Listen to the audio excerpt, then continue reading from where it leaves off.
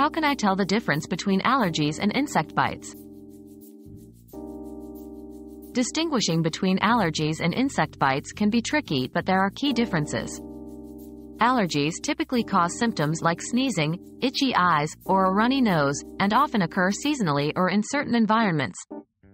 Insect bites, on the other hand, usually result in localized redness, swelling, and pain. If the reaction is severe or the bite looks infected, it's important to seek medical attention. For allergies, antihistamines and avoiding triggers are effective. Insect bites often require topical treatments and sometimes, in the case of ticks or dangerous spiders, medical intervention.